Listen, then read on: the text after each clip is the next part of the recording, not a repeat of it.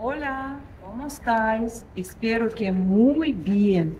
Os saludo desde la entrada a la Galería de las Colecciones Reales, donde tenemos una cita hoy con los Reyes Borbones de España y su importancia como coleccionistas.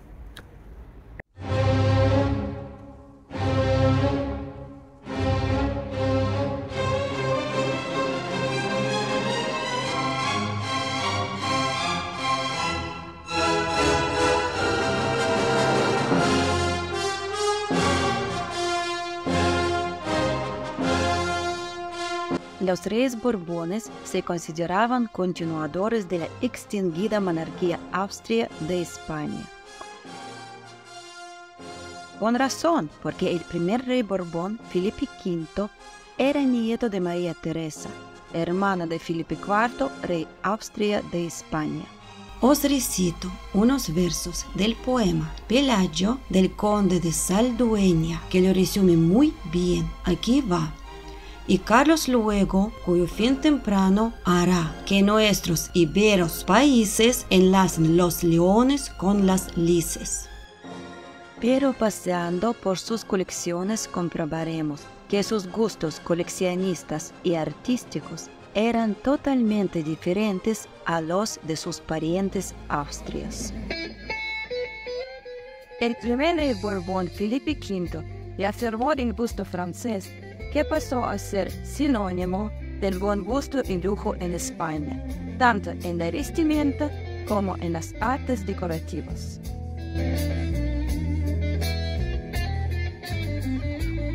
Felipe V promovió las reales fábricas, cuyos muebles, tapices, alfombras, candelabros, espejos y porcelanas se distinguieron por su refinamiento y calidad.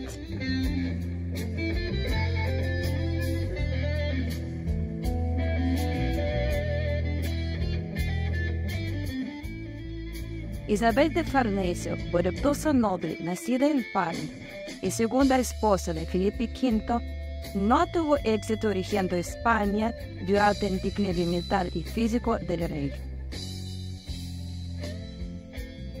Algunos historiadores la definieron como una mujer de pocas luces. Sin embargo, fue una notable coleccionista de cuadros de pintores pasados y contemporáneos. Porcelanas, abanicos, tabaqueras, entre otros objetos decorativos, a los que estampó la flor de lis, que era su símbolo heráldico.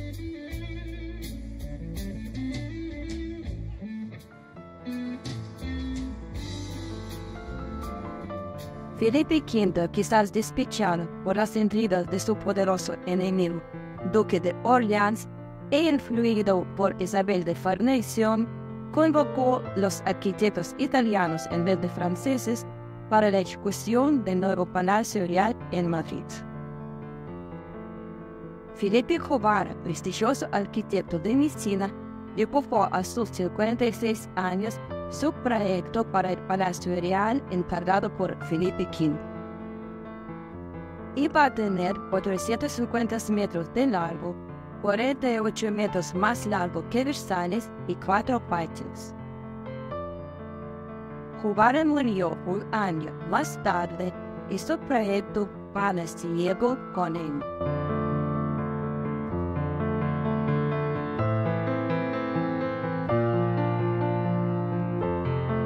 Durante su breve estancia en España, Jobar diseñó esta consola que aúna sofisticados ornamentos tardo-barrocos y la alegoría de América con las ondulaciones típicas del rococó. Fernando VI era hijo del primer matrimonio de Felipe V. Con su amada esposa Bárbara de Braganza reinaron 13 años. Fue una época de paz y riqueza coleccionista. Los reyes fueron retratados de una manera grandilocuente por su primer pintor de cámara, el francés Louis-Michel Van Loon, quien colaboró en la creación de la Real Academia de Bellas Artes San Fernando donde Goya llegaría a ser el director del gabinete de pintura. Corrado V sucedió a Van Loo como primer pintor de cámara. Además, el rey lo nombra director general de la Real Academia de Bellas Artes San Fernando. Con Giacinto se inicia la primacía del estilo italiano en la decoración de los sitios reales.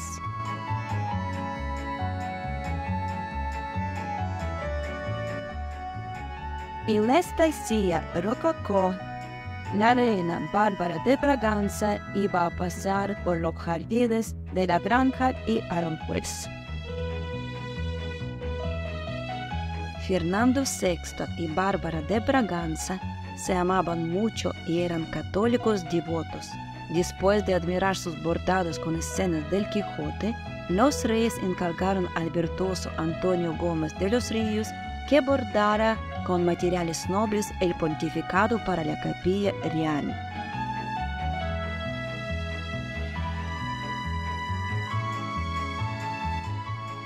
Cuando Fernando VI era el príncipe de Asturias, el pintor riojano Andrés de la Calleja pintó este altar con 3 láminas de estilo barroco.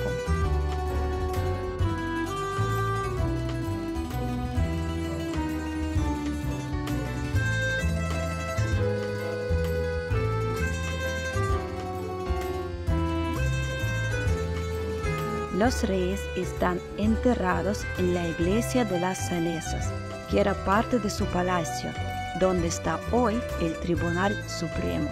Se les recordará como grandes favorecedores de las bellas artes.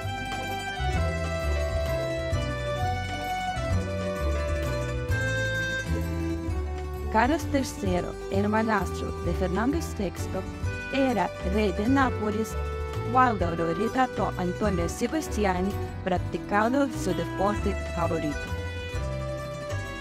La Real Ballestería, promovida por Carlos III, creó esta escopeta de castrán con cañones forjados en herradura y decorada a la moda francesa.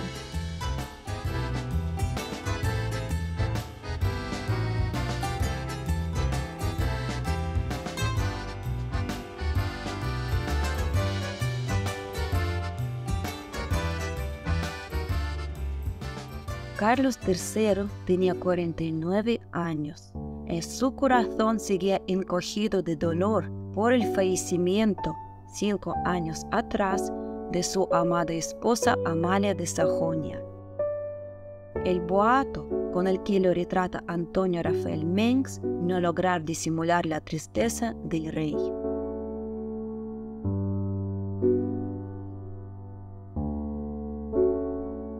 Carlos III fue un prototipo de monarca de la Ilustración.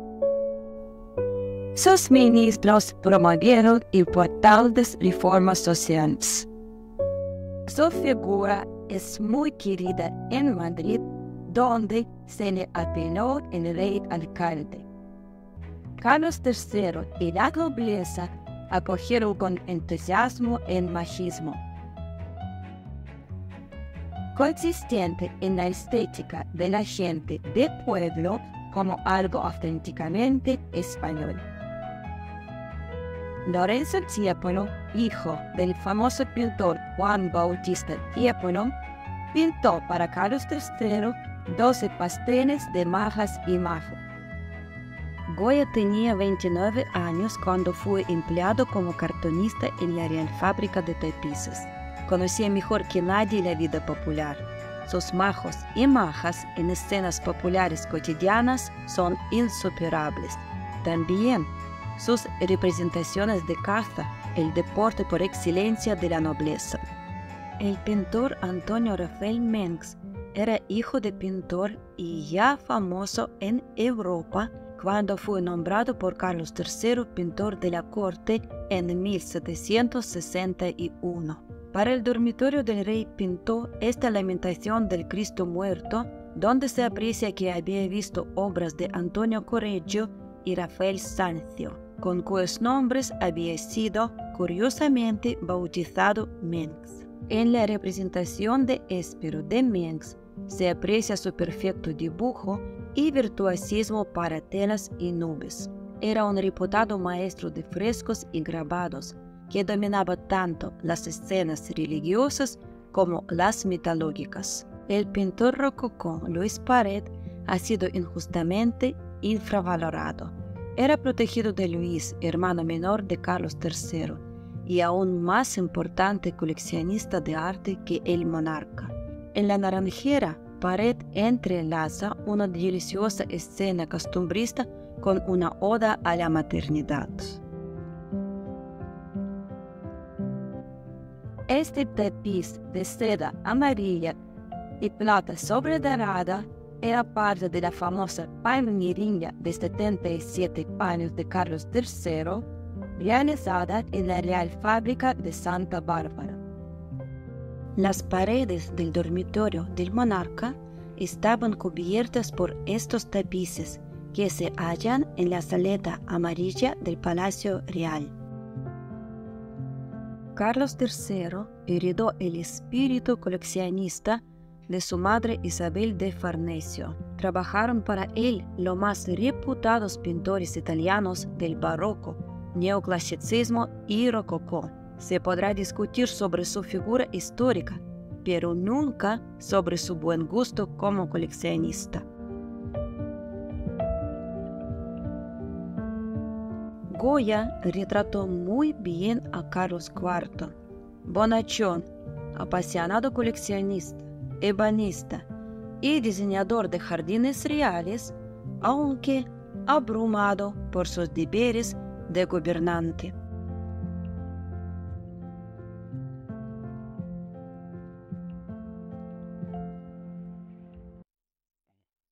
Jan Bosilkov fue un curioso pintor hispano-alemán, especialista en pintar miniaturas en marfil.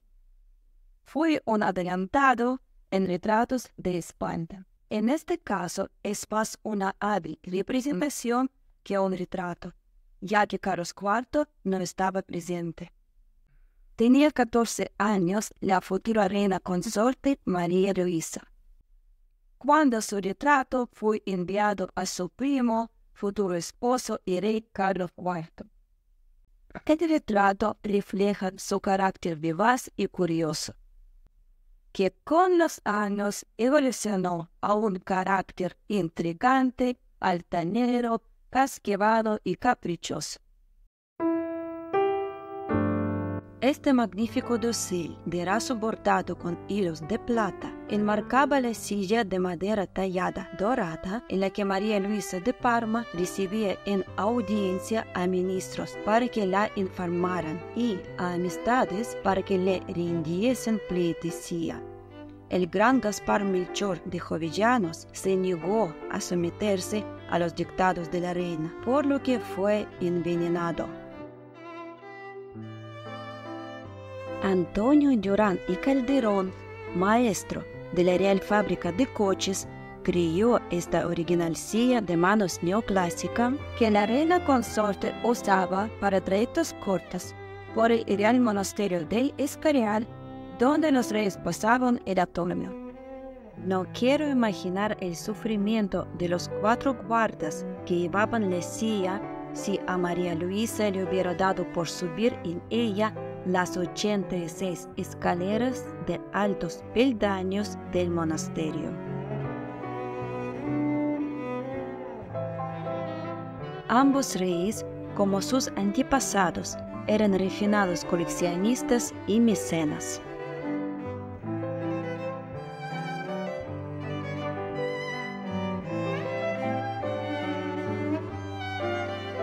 El mejor alumno de Juan de Villanueva y arquitecto predilecto de Carlos IV, Isidro Velázquez, diseñó esta espectacular decoración de sobremesa que fue llevada a cabo por afamados broncistas, estuquistas, marmolistas y ebanistas de la época para ensalzar a los Borbones españoles.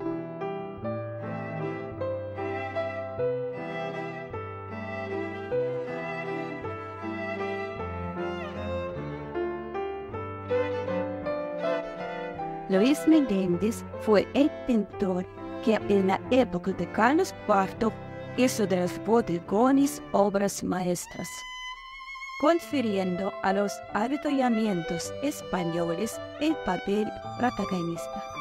Faltan estas deliciosas frutas tan reales para cerrar el periodo coleccionista de Carlos IV y María Luisa. Cualquiera que haya leído libros de historia sabe que Fernando VII fue un rey nefasto porque aplicó su innegable inteligencia a conspirar, intrigar y traicionar. Goya lo clavó en este irónico retrato que provocó la furia del rey.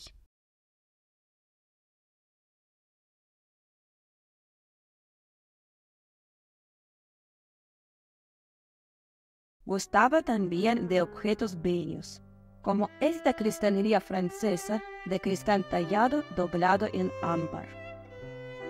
A instancias de Fernando VII, el Ayuntamiento de Madrid regaló un espléndido juego de tocador hecho en la real platería de los orfebres Martínez a su segunda esposa, María Isabel de Braganza.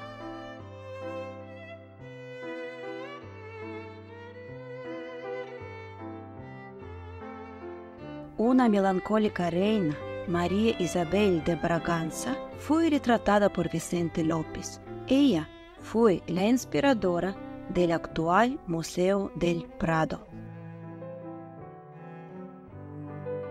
En la época de Fernando VII, desde el Palacio Real hasta los pudientes hogares españoles y de las colonias, se había extendido el uso de elementos decorativos procedentes de Francia.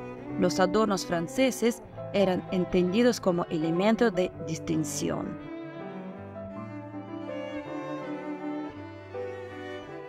Este manto real bordado en plata con estrellas de 6 puntas, collar de la Orden de Carlos III, armoniza con la decoración del dormitorio de este rey, que se puede admirar en el Palacio Real. La Real Orden de Carlos III es actualmente la más alta de las condecoraciones civiles españolas.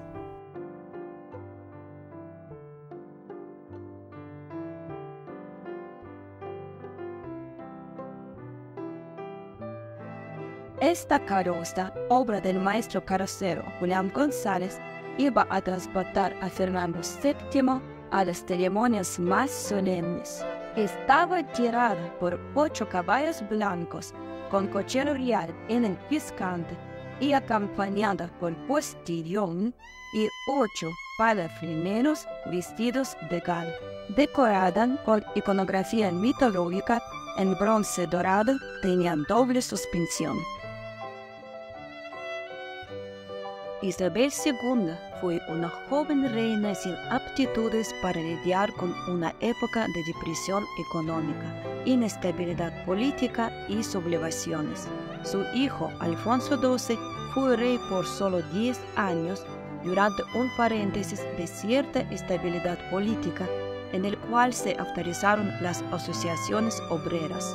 Después de la calma vino la tempestad con Alfonso XIII, que fue un fracaso desde el punto político, económico y social, aunque en su época surgieron literatos y pensadores de inmenso talento. La colección real de los Reyes Borbones nos enseña a admirar el inmenso talento de pintores, escultores, diseñadores, ebanistas y marqueteros, plateros y broncistas, cristaleros, tapiceros, joyeros y otros artesanos que contribuyeron a crearla. Los amantes de la belleza en sus distintas formas disfrutarán imaginándose el diseño, ejecución y trabajo artesano que alberga cada pieza expuesta. Y sobre todo, los visitantes comprenderán que por encima del lujo o trasfondos políticos y sociales, las obras de la exposición desvelan lo mejor del espíritu humano, tanto por parte de los que las encargaron como por sus creadores, y por supuesto por los visitantes que se deleitan en su contemplación. Amigas y amigos, espero que hayáis pasado un buen rato con nuestro vídeo sobre las colecciones reales de los Reyes Borbones de España. Espero veros pronto por Madrid y si no, os deseo que lo paséis muy bien y os cuidéis mucho.